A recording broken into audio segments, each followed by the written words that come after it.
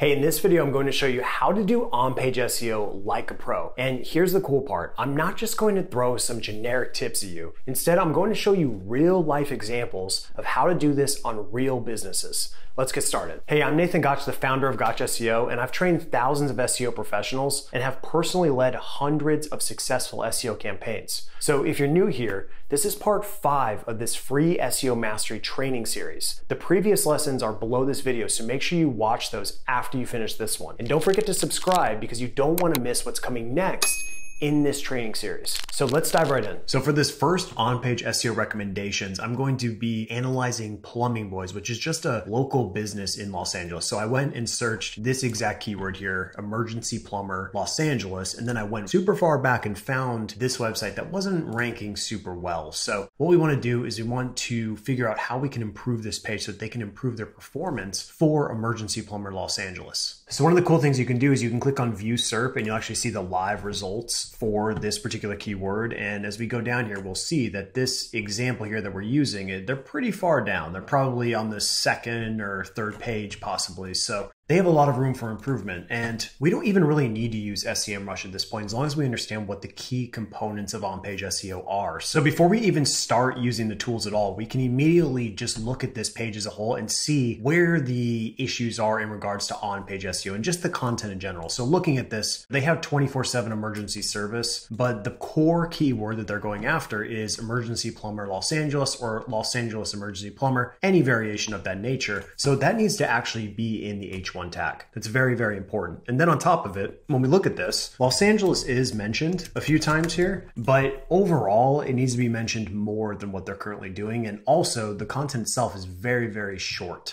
And there are also some conversion rate optimization issues that need to be considered as well, as you have a phone number right here that isn't even clickable. So when someone visits this website on mobile, they're not even going to be able to call. And it's the same right here too. So what would happen is they're actually going to have to dial this number into their phone instead of just clicking it and being able to call immediately. So this is definitely going to be hurting their conversion rate overall. And then on top of it, having this generic stock photo here is just not ideal because what it's doing is it's pushing the important content below the fold. And that's not what we want. On top of this, when it comes to images, we want everything to be unique. So even if you are going to use a stock photo, you should still make this photo unique to the brand. So you could take this photo, put it into Canva, put a little background, and now that photo has become unique, even though it is technically a stock photo, but now it's actually unique because you've gone through and added a little branding to it, a little corporate identity to it. That's really important. But from a pure content perspective, there's a lot of room for improvement here. I wouldn't even need to use the tools to know that we need to beef this page up more and we need to optimize it better. Our core keyword needs to be in the title. It needs to be in the URL if possible. In this case, it might be difficult to squeeze into the URL. Number 3 is it needs to be in the H1. It needs to be in the first sentence. It's not really in there. They do mention Los Angeles. And then it also needs to be possibly in the first H2 tag. So you'd have some sort of variation there. And then you'd also have it in the last sentence. But right now, a lot of room for improvement right here. So let's go ahead and see what Semrush is saying. So when you look at this keyword, you'll see it has 140 searches per month, which is pretty typical for local terms. That's not a bad thing. And then the difficulty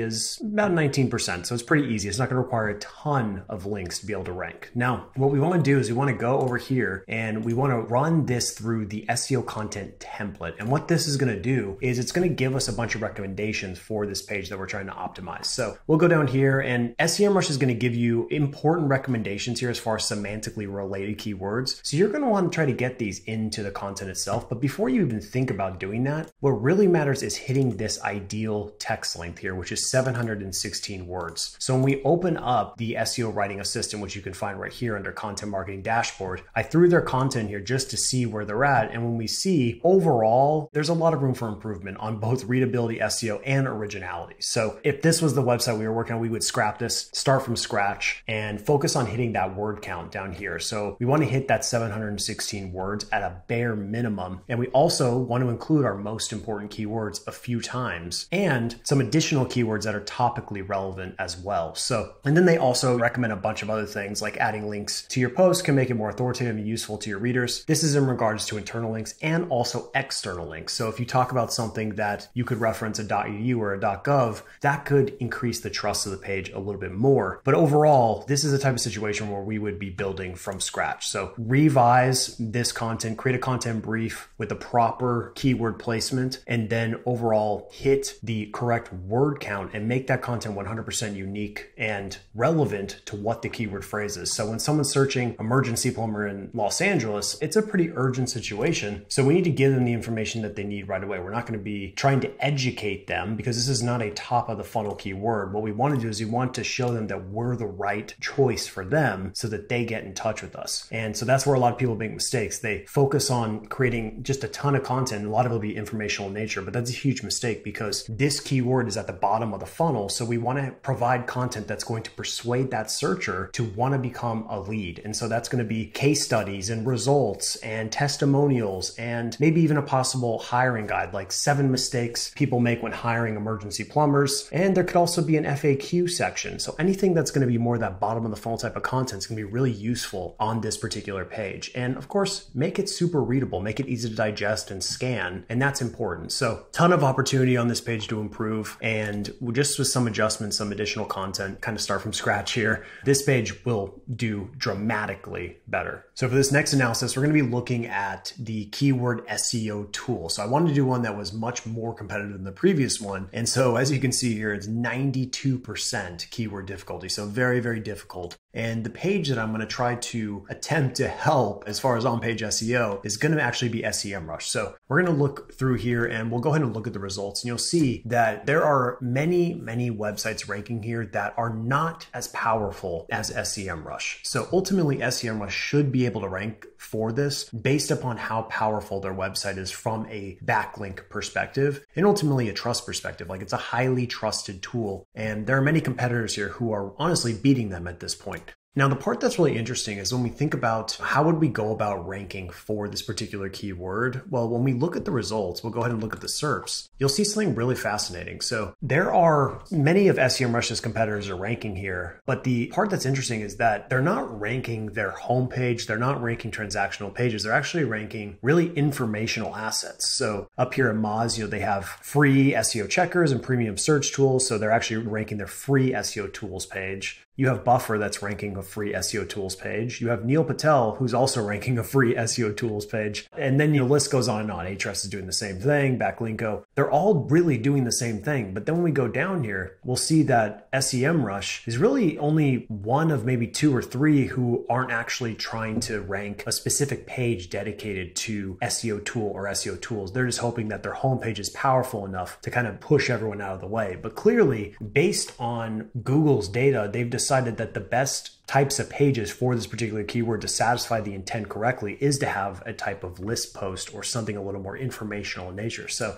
that's what I would personally do if I was leading this, is I would try to optimize an informational piece of content and then include Semrush in that list. And you can even do somewhat of a comparison of why Semrush is better than X or Y. But that's kind of the first thing. Now, that would change the whole dynamic of how we would optimize for that particular keyword, but we can just go ahead and see some targets that we would want to look at. So we can go to the SEO content template like we did in the previous one and start to see what are some of the semantically related keywords. So we'll want to be tackling all of these relevant keywords in the content. But once again, we want to look at the text length because this is where we start. We start with a target length that we want to hit, and this is going to be based on the average for the top 10. So this is our target, and we want to hit that target because if we do, we know, okay, we have the appropriate word count. So if we're still not ranking, then it's probably something else. But this is a way for us to deduce what is the thing holding us back, right? At this point, when we look at it, I took the content from Semrush's homepage and I threw it into here, and you'll see it's kind of just some random stuff in here, so it can be a little distorted. But overall, even then, current word count is not sufficient to rank, even though I took a bunch of filler words.